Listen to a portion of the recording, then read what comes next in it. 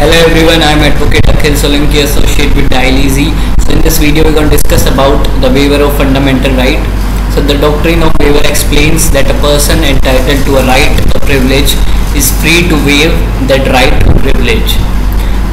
So right which are essential or fundamental for the well-being of a person are called fundamental rights. Fundamental rights in India enshrined in the Part 3 of the Constitution of India and guarantee civil liberties such that all Indians can live their lives in peace and harmony as citizens of India.